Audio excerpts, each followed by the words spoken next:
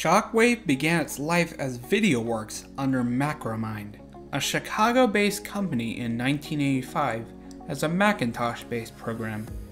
It served animations for the black and white screens of the first models of the Macintosh. While primitive, it did its job well, and as such, Macromedia made a second version in 1987, renaming the product to Director 1.0 a short time later. This new version integrated paint capabilities from other programs. Version 2 of Director would follow in 1989, introducing the Lingo scripting language, an object-oriented language that allowed for interactive elements, similar to Apple's own HyperCard at the time, as well as XObjects, a crucial part of the Lingo language. Afterwards, Director 3.0, released in the early 90s, added color support and extensions for Lingo, along with a Windows release. Shortly after, Macromedia merged with Paracomp in 1991, and then with Authorware in 1992, all to form the unified company of Macromedia in late 1992 to early 1993. By this point, the multimedia industry was beginning to take off, with Director being a key program in its rise. Many prominent point-and-click CD-ROM adventure games use Director, such as the Journeyman Project and Total Distortion. It gained popularity from its extensibility and ease of use, along with its dual platform support.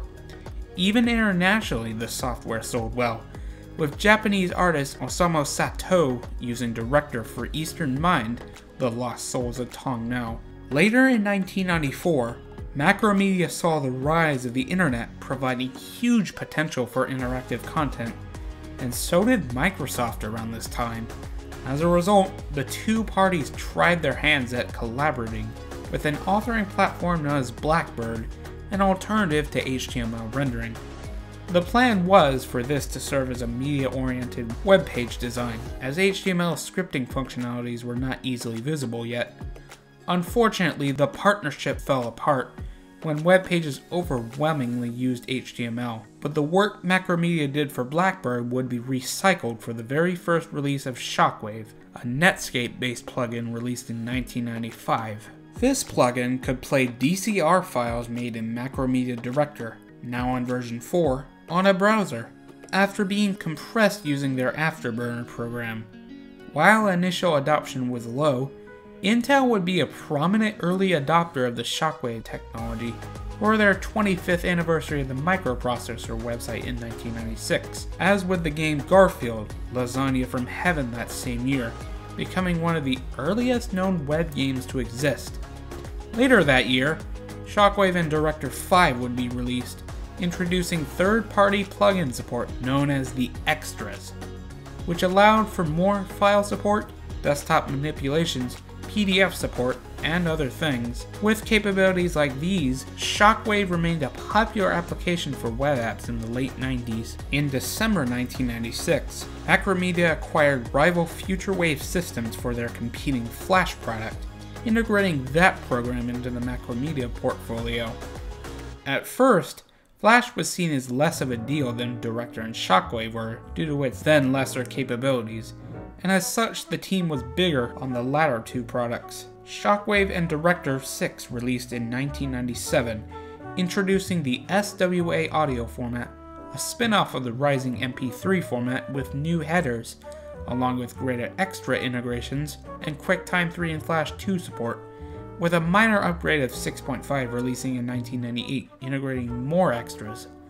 By this time, many websites were using Shockwave for interactive content, and Director continued to be a multimedia market darling. This was the final version based on the old VideoWorks codebase. Version 7, released in November 1998, marked a major turning point for Shockwave, serving as a massive rewrite of the rendering engines. This rewrite turned off some developers from the product, but was a big leap forward in terms of technology. By this point, Cartoon Network was interested in using Shockwave for some of its games, starting with its game Scrappy Stinks in 1999, which would expand rapidly across its show's websites in the late 90s and into the early 2000s. Thanks to Shockwave's advanced capabilities, more complex web games used that plugin compared to the lighter weight and less capable Flash. However, Flash began to gain on Shockwave's popularity and capabilities starting in 1999 and 2000, thanks to a smaller footprint important in the days before broadband, and bundle deals, with some of the Shockwave team being moved to Flash. Regardless, the next version came out in 2000, serving as a minor upgrade from version 7 with Flash 5 integration. However, the incremental update in 2001, 8.5, added far more capabilities, most prominently 3D and havoc physics support, along with real-time video and audio streaming, thanks to support for Intel's 3D technologies. This gave Shockwave a large feature boost from Flash at the time, and prominent portals of Shockwave content, such as Miniclip and Shockwave.com, showcase these 3D environments extensively. In addition, major websites like PBS Kids and Nickelodeon use Shockwave, in addition to Flash, for its games relating to their shows, as well as continuing partner Cartoon Network. Shockwave was definitely no slouch by this point, with 200 million downloads by the end of 2001. The next year marked a major version, 9.0, aka MX, now featuring macOS 10 support and enhanced server capabilities, along with new debugging and accessibility features. Some viral hits like FFX Runner, which even received an HD remaster, spreaded around this time. Unfortunately for Shockwave, Flash was rapidly overtaking it in terms of popularity, thanks to its expanding feature set, smaller footprint, and fall of the multimedia market around this time, in favor of web applications, of which Flash remained a universal tool for.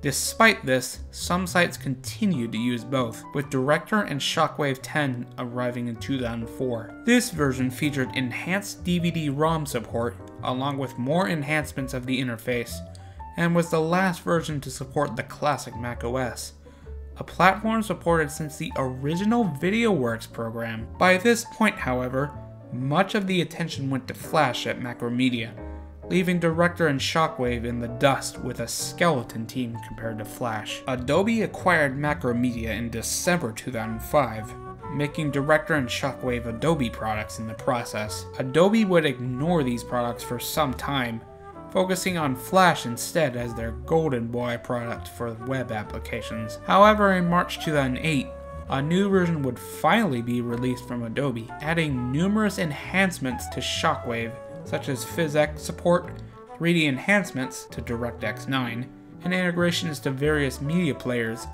along with Intel Mac support. Developers largely ignored this version, however, due to minimal changes in its scripting language, as it significantly shrunk in market share from its early 2000s peak can attest to. Incremental updates for Director and Shockwave 11 arrived from 2009 to 2011, adding 5.1 surround audio support, H.264 video playback, enhanced audio mixing, and new importing options, before a true version 12 arrived in February 2013. This version supported exporting to iOS applications and featured other improvements, bringing it in line to the standards of a proper 2010s application. However, Shockwave's market share never recovered, being relegated to life support by Adobe once Flash became the new standard of the internet's content in the mid-2000s onward.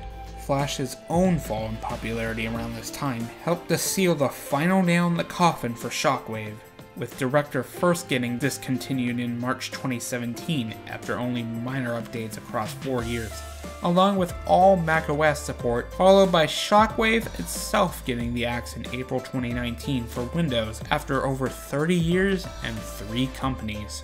Shockwave, despite failing to leap forward from Flash in its later years thanks to new management, was no doubt a highly ambitious interactive program that served its users very well, and remains a backbone on the legacy of interactive content on the internet.